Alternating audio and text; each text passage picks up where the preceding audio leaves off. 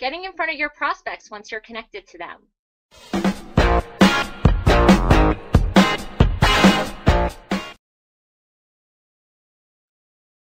Welcome to the next episode of LinkedIn to Lead Generation with Hannah Tighe, our host, and my name is Dr. Mark Kosman. Hannah, it's great to be back with you. I know we're doing a 4-part series this time on using LinkedIn to get leads and to get on your clients' radar. So what are we talking about in this episode? Sure. So we've done a lot of the groundwork where, we've built up our profile, and then, a lot of people put their profile up and then they're like, okay, I'm going to start connecting to people like crazy, but now what, right?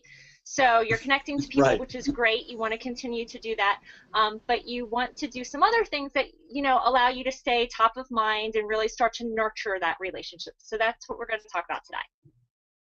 Excellent. So let's give them some specifics to hang their hat on. What are we going to really try to nail down in this episode?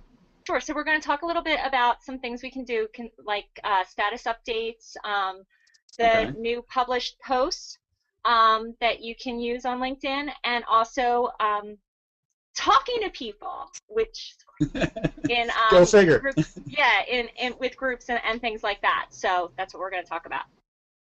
All right, excellent. Well, let's dig in there. So yes, I mean, LinkedIn is such a powerful tool. What do we need to know about status updates? What is the best way for me to use this if my overall goal is to get to that top of mind kind of status with the clients that I'm trying to engage with? What do I do with status updates? Okay, so when you do a status update, one of the things that's really fantastic is that it goes out to everybody in your network. So if you've been connecting to people like crazy, this is a wonderful opportunity to stay top of mind. And so what you want to do when you do that is you want to put something in that's helpful and informative. Okay, so those are the key things that you want to do. You want to think about your network and what is it that you can pass along to them that showcases that you are an expert in what you do and that you can help them in their career goals or business goals. Okay, excellent. So yeah, makes sense. So I shouldn't be publishing things that have absolutely no relevance to my audience, right? Exactly. So if you're very much like the work that you do when you talk about client-specific problems, you want to make sure that you're really nailing that, and like, what are the things that my clients go through every day that impede their success? And if you can help them by giving them tools to work through that, you become a very, very quickly a trusted advisor to them, and they're going to feel much more confident in sharing your information with their network. Okay, right. Which is what you really want. Yeah, excellent. Right, exactly. And then also it allows them to feel really comfortable if you need an introduction to somebody, or maybe they might need your services all of a sudden where they weren't thinking about you before.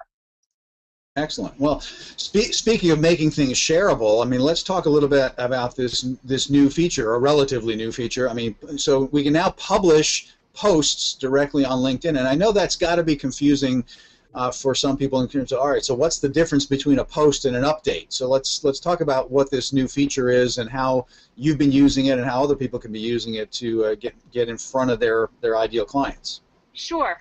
So the thing that's so beautiful about this is that you can actually create longer pieces of content, that are actual published posts that you can publish right on LinkedIn.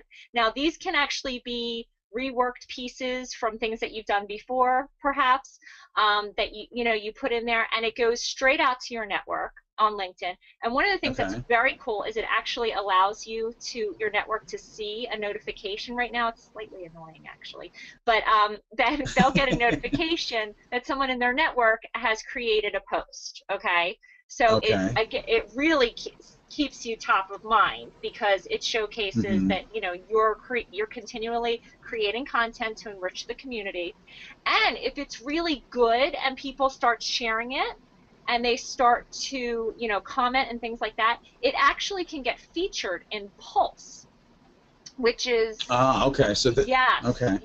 which is what LinkedIn typically will recommend for you to read and to stay up to date on things. So that's huge. So you can get so much exposure simply by, and conversation, simply by putting these published posts together. And plus, again, you're really showcasing your authority and your credibility. Okay, so I heard some real differences then in this between just posting and updates. So I get much more visibility within my network because it's actually going to put out a different kind of notification than if I'm just throwing something into the stream.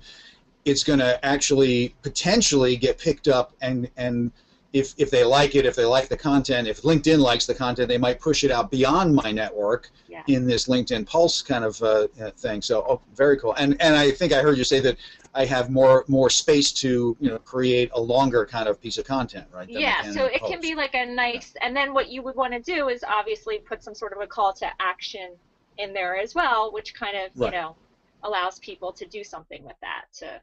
Right, hook them back in so that they're maybe coming back over to your website and off of just LinkedIn. Exactly. Cool. Exactly. Excellent stuff. So let's talk about the last part there. So now group discussions, and you say, yes, you might actually have to talk to real people, Yeah. Ooh. So, when you join these groups, one of the things that's really great about these groups, like really fabulous, is that people really are there and they share and they learn from one another, and it's like a big kumbaya moment, like if you're using it effectively. So if you are in there and you are consistently answering questions and contributing, and you seem like you have something in between the ears, first of all, LinkedIn rewards you when you're participating in things. That's part of the way that they kind of reward you. And people are like, oh, this person really seems like they know what they're talking about. So they're going to start clicking on your profile and wanting to connect with you. And that's just going to build your network. But also, it's going to allow you to, again, showcase your credibility and get some work out of it. Right. Excellent. All right, this has really been good stuff, Hannah. I'm going to wrap us up at this point because we don't want to go too far, but this is part of a 4-part series that we're doing on this theme here. So what we covered in this episode is, how to use status updates to really get top of mind, how to publish these new posts, which are really powerful tools, it sounds like, that I'm going to be paying a whole lot more attention to. And yes, I got to admit, this is always my confession in the show that I'm doing a terrible job using LinkedIn myself, that I'm not nearly engaged enough in all these groups that I bother to join, and I could be getting a lot more value out of being a member of these groups. I'd be getting a lot more reward. And leads, exactly. So there is something in it for me for actually talking to real people and being social on social media. So if this has been helpful to you, stay tuned because we got 3 more episodes that we're going to bring you that are all related to this kind of theme of getting top of mind, getting on your ideal client's radar using LinkedIn with our LinkedIn expert here, Hannah Tighe.